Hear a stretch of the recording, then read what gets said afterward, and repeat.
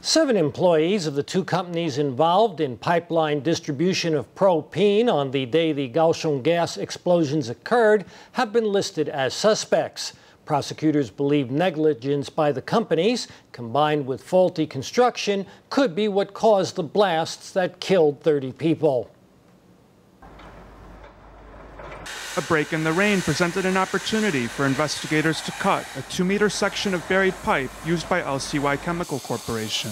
The incision was made using a water jet cutter. With about 4 tons of propene remaining in the line, this technique reduced the chance of sparks causing another explosion.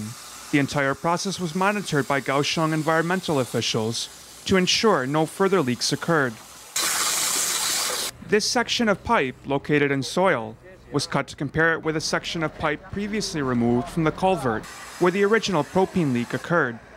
Investigators want to understand the difference in corrosion between buried pipe and pipe exposed to water in the culvert. Prosecutors have also begun to assign blame for the deadly disaster. On July 31st, when China General Terminal and Distribution Corporation delivered propene to LCY Chemical, the 2 sides detected pressure abnormalities in the pipelines, but did not report them.